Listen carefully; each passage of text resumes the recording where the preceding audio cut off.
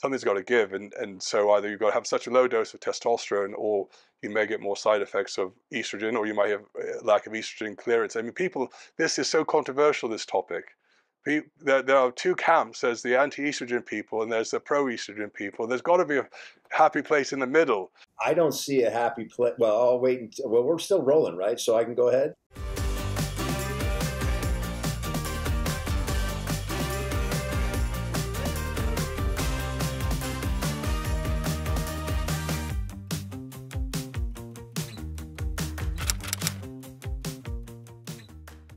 All right, so we're back with Dr. Rand Mcclain, TRT expert in California. He's been pivotal in spreading the word about the benefits of testosterone replacement therapy. And as part of testosterone replacement therapy, many men do perfectly fine doing their testosterone treatment. Other men may require, for fertility reasons, gonadotropins like HCG or HMG. There have been talk about the ability for the body to self-regulate its levels. As we know, testosterone are three, if you will, molecules in one, or three drugs in one: testosterone, estradiol, and dihydrotestosterone as being the metabolites of testosterone. So we're going to speak with Dr. Mcclain, Dr. Rand, what his thoughts are, how he manages his patients, and if he even looks at estradiol or manages it. So hi, Dr. Mcclain, how are you? Oh, I'm smiling because yes, I have plenty to say. I don't apologize for being opinionated on this one because I've just seen too much in clinical practice. I don't know how the controversy we were talking about earlier got started here, because there is no controversy as far as I see. I mean, anyone who looks at the research or is in clinical practice sees no controversy. I've seen some people that are not qualified to speak to it and stir up the pot. I don't want to get into it, so I won't name names. One individual, though, is associated, I think he's an associate professor at Stanford, which is a prestigious university here, and claims that, you know, the side effects that people attribute to estrogen, such as gynecomastia, is really due to prolactin. I have won 100% of my wagers with patients who come in swearing it's prolactin. I said I'd pay for the testing if I'm wrong, and 100% of the time the prolactin was just fine and the estrogen was too high.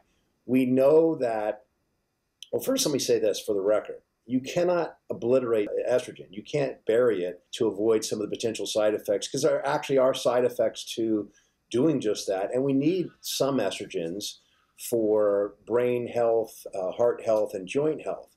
And there are, although they're rare instances, they still are significant enough to mention. There are people, when you do accidentally or not bury the estrogen, they have symptoms. For example, achy joints, not where you fell off your motorbike when you were younger on your shoulder, but all over, sort of like flu-like aches.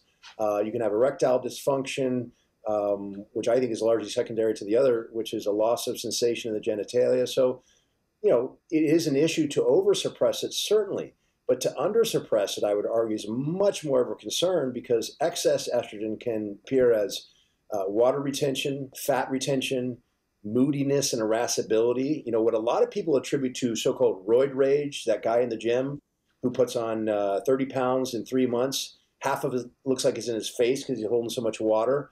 And he goes from being a regular guy to a jerk, right? That's from excess estrogen, not necessarily an attribute of an anabolic steroid, although there are some like halotestin and some others that do have a profile that lends itself to being kind of ornery and aggressive. But most of them, particularly testosterone, leads to more of a happiness, not an aggravated predisposition.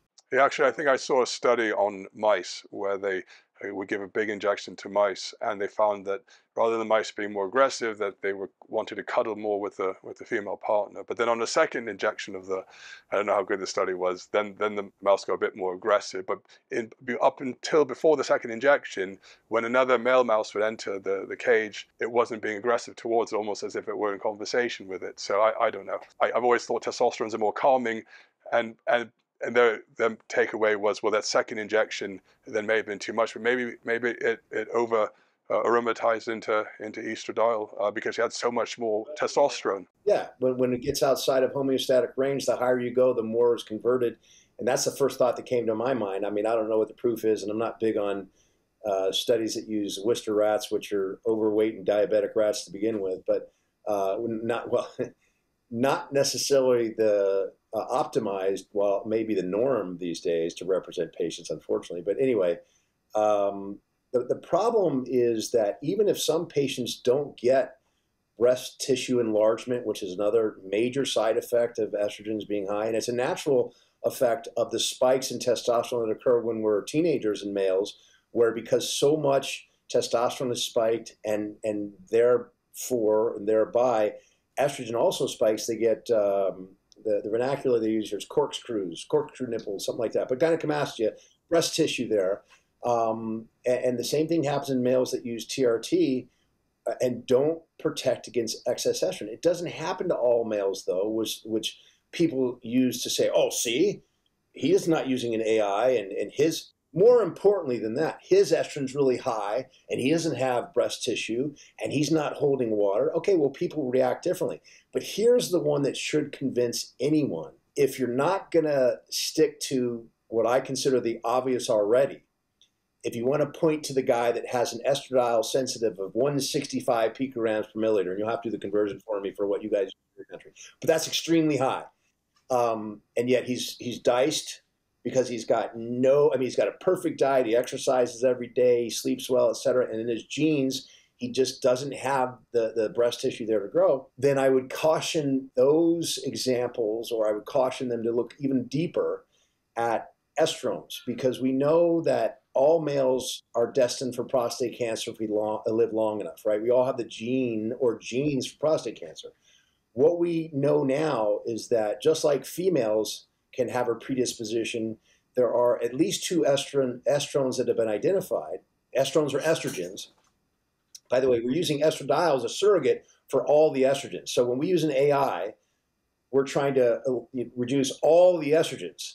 And this leads to a whole other problem, is that while it's a pretty good surrogate marker, I run across patients, maybe you have too, that look like they're controlled because their estradiol is, but then for some reason they're still having these unusual side effects. Even though we're managing their estradiol, they still get nipple sensitivity. Well, we do an extra assay and find out for whatever reason their estrogens are really high. Well, in the estrone family, we've got 216 alpha hydroxyestrone and 14 hydroxyestrone, which we know will promote estrogen-sensitive cancers. For men, we're talking about prostate cancer, guys. So if you're not having symptoms and think you're home scot-free, you're not necessarily at all. And then I would say... what would be the solution then? From the start, you want to limit the amount of estrogens to what is optimum. And here I shoot for normally 15 to 20 picograms per milliliter, although for people that are sensitive to oversuppression, and it's almost to the 1 point sometimes, you'll see some individuals, we might have to float it up a little higher, so it's between 25 and 35 picograms per milliliter. It doesn't matter. Still within normal limits. Well, what was your question before I go rambling again? How do you get the estrone then in the right place? You're generally reducing it to a safer level, an ideal level, so you have enough, right, but not too much for side effects. If someone is producing, and I argue too much of any of those two I mentioned, estrones is a bad thing, you can modulate that by giving them, well, you can recommend they eat a lot of cruciferous vegetables like broccoli, cauliflower, Brussels sprouts, mustard greens, or you can take in a supplement form the active ingredient, diindolylmethane, which will convert the bad estrogens I spoke of, the estrone family, into the estradiol, and also prevent conversion to the bad estrogens to begin with. So that's a great protector. Certainly any female who's on estrogen therapy, that's a top recommendation that I recommend. So DIM it's referred to, yeah? DIM. But yes. What about calcium deglucarate? That's supposed to also help work like cruciferous vegetables. Yep. Well, I'm not sure. I'll have to go back and check to see if it works directly on those estrones or just estrogens in general. But yes, we use that in a supplement formula because it doesn't require a prescription to help reduce estrogens also. But I can tell you again, there's no controversy. If you want to avoid growing breast tissue, gynecomastia, if you want to avoid holding excess water and fat because of excess estrogen, as well as protecting yourself against moodiness and irascibility, you must control the estrogen. Now, we were talking about our experience. I didn't share mine, but just like you, When I first started, I was in my 30s and I was taking a milligram every other day. I mean, sorry, every day. And not to talk about me, but just to give an example. Like my patients, and as you described yours, the longer you are on TRT, it seems that, and we're talking about male patients now, obviously, the less you need to protect yourself. For some reason, your body starts converting less and less testosterone into estrogen, such that now I'm on 1 milligram per week to keep it at the same level I was fighting so hard to do so before. Why that happens, I don't know, but it's certainly convenient, right? Yeah, absolutely. I mean, I've in the past only needed like a quarter every 10 days, if that. And I think for the longest time now, I've not used any, especially after I had the gynecomastia surgery.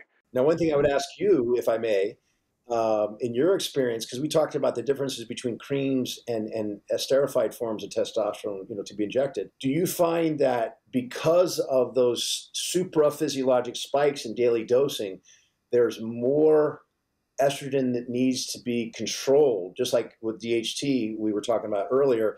And so it really is, if you've got somebody on a daily dose of a cream, it's, I'm not going to say convenient, but it's easy to match that up with anastrozole on a more regular basis, right? In maybe a smaller dose, but definitely a higher strength, say on a weekly basis, because of those daily spikes. Have you found that to be true? Well, some of the patients that are on testo cream, many don't use an AI. Besides that, what I can say is, as the testosterone rises, we also see estradiol rising on the blood tests. So if we test them 12 hours later and the level's at 30 nanomolars per liter, like 800 nanograms per deciliter, you're going to see an estradiol anywhere from 30 to 100, depending on the patient, depending on how much body fat they've got, right, and depending on how much of a aromatizer they are. So I've also seen that with people who say, well, just do microdosing of injections or do subcutaneous injections. I've also seen blood levels on these guys. They're still getting higher testosterone levels on trough and higher estrogen levels or estradiol levels are being measured. Now, some say they feel better because they're not getting a massive amount all the time, or at least one massive amount and watching it fall. But everyone's so different. I really don't know. It's a tough one because everyone loves all these newfangled, hey, let's do microdosing because it sounds wonderful. And some people, they swear that's the only thing that they've allowed them to say, look, it tends to be the engineer types as well. They say, I just want to put it in my diary. I won't forget it because it's every day, same time every day. I'll just do my injection and that's going to be that. And I'll know I got it every single day. There's almost an anxiety around it, right? Where other guys are, they just want to do it once a week, or other guys just want to do their creams. But all in all, some guys, no complaint, estradiol's acceptable, and other guys, it's just like, they're like, no, please, I got to do something about this estradiol. And that's, I think that's very individual, but it's a little bit anxiety induced. Is the PSA, or not the PSA, the risk of prostate cancer from the estrogens is something that I think lots of people would be a bit concerned about. Do you have any, you can send me the links to the literature or things that you found that kind of matches up with the higher estrogen? I think I have read that estrogens, as you said, are linked to the breast cancer and the prostate cancer. Yeah, we've been following that for probably, way back 20 years ago, but it's become more and more of the popular theory. It's not so much a theory as a realization, just like with women, that definitely promotes it. I'm not sure we think it's it's probably, they're probably not the only two estrogens that create a problem, but we know those two definitely do create a problem.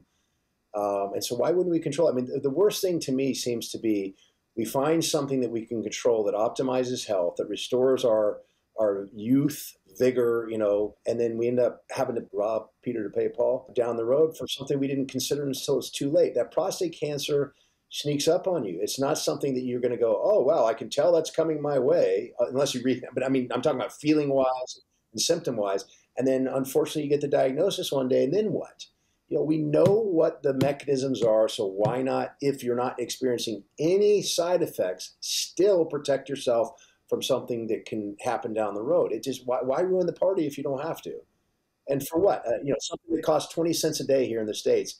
That's if you're taking the supplement, and if you don't enjoy broccoli. Of course. So for the supplements, but then the other medications to manage the estradiol. So you're saying the supplements are the most, I guess, natural way to help kind of control that. Is there another level of treatment that you consider, like aromatase inhibitors, then for men who are trying to control estrone, essentially, or are we not sure if they will work on that same mechanism? Well, the AIs are going to reduce overall estrogens, right? What we're doing with the DIM is to try and within that group skew the estrogens that are remaining to the ones that we know are certainly less harmful and arguably helpful in certain, like estriol. We know, can't say anything bad about estriol. Sometimes we can say something about estradiol, but I think if you dig into the research, it's because of what it can get converted to, rather than it, what it does, the properties of it itself. But estrones, again, we've identified two. Now they're not all bad, but again, because those two are so bad, we definitely want to bring those down to a lower level. Dr. Rouzier, are you familiar with Dr. Rouzier? I think back in the AMMG meeting, he had a presentation next to Dr. Crisler. And, Dr. Crisler's argument was the dose makes the poison. He said he's seen men who take a little bit of aromatase inhibitor and they wee out all this leftover water and they feel better. This is what he saw clinically. Dr. Rouzier's argument was, why give estradiol? Estradiol is used in prostate cancer for treatment or some forms of, estrogens. He argues that, you shouldn't be worried about this number, that where the testosterone converts in the different tissues, it converts to give itself just enough pleiotropic conversion. It gives itself just enough estradiol where it needs to go in those tissues. That is the argument for Dr. Rouzier. So, and ever since then, I think it was like 2018, there's been these two camps out there, some doctors, some non-medical, they're arguing on either side. And I don't know where this has come from, this division, because we've always tried to take a very balanced approach. We've had, Dr. George Tsouliatos and Nelson Virgil, author and very much involved in TRT, talking about estrogen, how high is too high. I'll put the link above for the video that we did. But it's like, it's a tough one, because obviously no one wants to have the fear, and really all men have the fear hanging over their head, especially in your 40s. Like, oh, what if, the PSA keeps rising and I've got a prostate cancer? No one wants that. Same as women don't want to have the fear if they got the BRCA genes or they're at risk of having breast cancer. Could it be that those who do respond to this estrone or any of the estrogens, that there's a genetic component that would lend them to be more so? And could you maybe get a genetic test to see if you're one of these people that higher estradiol can affect, or is that just futile? As far as I know, it would be easy to assume that some men are going to have a greater predisposition than others, because we know that there are some men, who, for example, get a form of prostate cancer that's more aggressive and typically earlier in life. So it's easy to assume that there are going to be differences. But as far as does estrogen, contribute, these certain estrogens, I don't think there's any dispute. What I would dispute, with all due respect to a Dr. Rouzier, is that, you've gone too far initially with your first assumption. If you already have prostate cancer, then treating it with estrogen is very different than if you don't have prostate cancer, okay? I'm not a big fan of treating prostate cancer with estrogens, by the way. The two are completely different, okay? And so that's a mistaken assumption to begin with. And anything based upon that, I think we throw out. So with all due respect, I think that's an errant basis for discussion to begin with. Just like growth hormone is not inherently bad, but if you have cancer, you certainly don't want to be taking it. Duh. So that argument I don't buy for that very reason. The presumption is not good to begin with. We also know that testosterone, albeit a very underpowered study of just 15 people, the last one I read, is called, it was treating prostate with bipolar testosterone therapy. They treated them, they pulled it, they treated them, pulled it, and effectively, successfully treated prostate cancer in, again, very underpowered study. The consensus is that testosterone is actually beneficial, and it's the metabolites that we have a problem with. Again, I won't beat up a dead horse already about estrogen, but dihydrotestosterone, if you have extant prostate cancer, will make it grow faster. It's like adding fuel to the fire. So that is something you also want to pare down if you do have prostate cancer. There's plenty of guys, including Dr. George, I think you just mentioned, right? who believe that, as long as you're healthy and aren't experiencing BPH, enjoy DHT. It makes you even healthier until you have to compensate for things that happen, right? That's life. But I don't, yeah, estrogen, we know, again, has some benefits, but in excess is a problem, and you definitely have to modulate it. Now, Nelson's I consider him a really good friend of mine, and we've talked about this back and forth. He's not for completely letting estrogen go, at least per more recent discussions. He's not necessarily an advocate, in other words, of not controlling it. I think he's more along Chrysler's lines, which is, and I completely agree, as usual, the poison's in the dose. And you just have to find the right amount. And it is going to vary from person to person.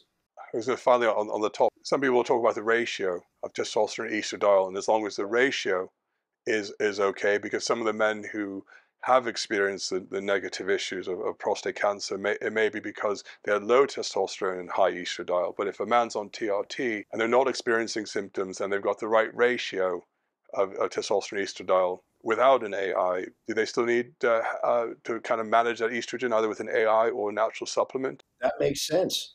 The argument I would say based upon those conditions would be, of course not, because as long as you were controlling the differential within the estrogens, in other words, keeping the estrogens down, specifically the 216 alpha hydroxyestrone, the 4 hydroxyestrone, then you would be covering your bases. If you're not holding water, not growing breast tissue, feeling great, and you have the right ratio, again, it makes sense. Why? Because if your testosterone is high enough to protect you, particularly your prostate in this case, then yeah, you don't have a problem as long as those estrogens are not going too high and you don't have the side effects of excess estrogen. It makes total sense to me. Again, that would fit that individual circumstance that we talk about. And then could perhaps PDE5 inhibitors like tadalafil work when your body fat's low enough as a mild, I guess you say, aromatase inhibitor in that line, right? So, I mean, I've noticed myself the use of PDE5 inhibitors seems to help, at least some symptoms. This is why I think for men with BPH, they sometimes recommend tadalafil. Do you think it's because of an estrogen managing mechanism, or? I can't speak to being an estrogen modulator, but certainly is protective to not only your prostate, but I owe the credit is deserving to Dr. Shippen, Eugene Shippen, because he turned me on to this. There was a study in Heart magazine, the Heart Journal, 2017, roughly 44,000 Swedish men having their first heart attack. It was all a plumbing issue, so they put them on a statin for good reason. Also TRT and PDE5 inhibitors, and there was a direct correlation between the amount of PDE5 inhibitors taken each week and all-cause mortality reduction. So to me, it's an absolute no-brainer to go on like the 5, if you can stand it. People have certain side effects of different types, like the daily Cialis, just for good health as well as its erectile function. Yeah, 5 milligrams. That's so funny. Years ago, I knew a lovely ophthalmologist who swore that it should be in the water for everyone. And that's a bit controversial because some ophthalmologists don't like the PDE5 inhibitors because of issues with I think, ocular occlusion or... Well, they're rare disorders, though. I know what you're referring to, and I'm not going to remember the name of at least one of them, because one of my patients just recently, a good friend of mine, has that and could not use a PDE5 inhibitor. But that's not the norm. And look at I always think of Dr. Nathan Bryant, who really furthered the work of the Nobel Prize winner. I'm not going to remember his name. That had to do with all his work with nitric oxide. Again, it's a no-brainer. It upregulates CAMP, and there's just so many good things to it. With the immune system. I could argue that's one you could put in the water, or eat a lot of the precursors. We've had a lot of bad press related to nitrites. The stuff that's in, but there's sodium nitrites that are in the sausages and stuff like that. And unfortunately, that had a negative effect on the understanding of nitrites and the way they're formed, either through the nitric oxide synthase mechanisms, in the vasculature, or just actually starting with the bacteria of the mouth from consumed like leafy greens, and particularly beets, of course. Just for the record, though, Italian ham, Parma ham, that doesn't contain nitrites or nitrates, just for the record. As long as it tastes good, that's all I care about, yeah. Yeah, it tastes nice. It's just salt and ham, but and it's nice if you don't want to use bacon. You can just have prosciutto or Italian Parma ham. Every morning for me, my bacon and eggs and toast. So that's a nice. It's just something about the way the eggs interact with the pork, with the kind and the pork and the salt. It makes it nice. Yeah, we can go on all day. So it's interesting. Again, this topic, it's just one of those things that I think you need to be aware of. I think with testosterone, we talked about how it balances out if you have the right ratio. There have been certainly many people that have talked about this over the years, and I think it's just something we'll just keep having to watch the space and see how it plays out. But I guess, as you're saying, if you've got symptoms along with the wrong ratio of testosterone estradiol, there may be things to do to minimize the risk of things getting out of control. And everyone sounds like it's different. Yeah, I think so. Yeah. Again, thanks for coming on. It's a great topic, and good to get your insight. For everyone watching, again, if you've got questions or comments about this topic, please let us know, and do subscribe. We'll have more content coming soon. So thanks again. Thanks, Dr. Rand. No, thank you, Mike. Much obliged, really. Thank you very much. It was a pleasure. We want to bring awareness to our audience. We want to educate everyone on testosterone and its effects, on health and overall therapies used and tailored specifically to each individual so that you can get back your physical performance, your youthful energy, and this is done through TRT, testosterone replacement therapy. Thanks again, Dr. Rand, and for everyone watching, let us know your biggest takeaway that you've learned from this episode, and if you'd like to have Dr. Rand Mcclain on again, let us know and we'll make it happen. Yes, sir.